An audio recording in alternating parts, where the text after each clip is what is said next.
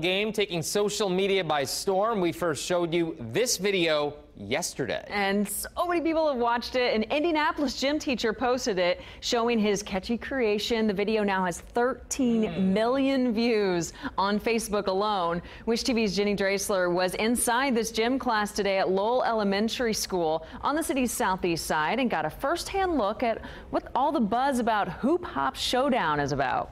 2 claps and a Ric Flair. Woo! Leaders ready, let's go! It's every kid's favorite part of the day, gym class. Except today, gym at Lowell Elementary Let's go, Lily, let's go! might be a little louder. That's because a new game, Hoop Hop Showdown, has not only the kids going crazy, but the internet too. I didn't expect it at all to do that. I thought I was going to post it on Facebook and get a few dozen likes and, and move on. The game, a brainchild of gym teacher Eric Branch, has been viewed millions of times on Facebook. I was like, oh my God, this is the first time this has ever happened in my entire life. I am on the internet and going viral and everything else.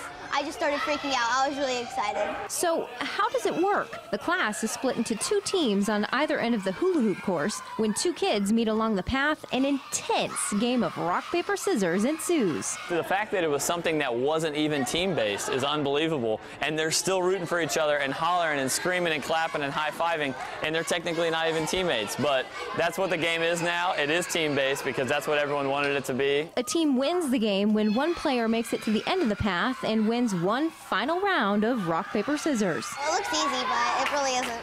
It's really hard, because of the people, because some people, they have really good strategies. As for that strategy, well, any good gamer knows how to keep a secret, but I did get some insight. It's not really hard, but now, when you hear, people screaming your name or cheering you on, it makes you want to look, and it distracts you, and it's really hard not to do that. The motive behind Branch's strategy?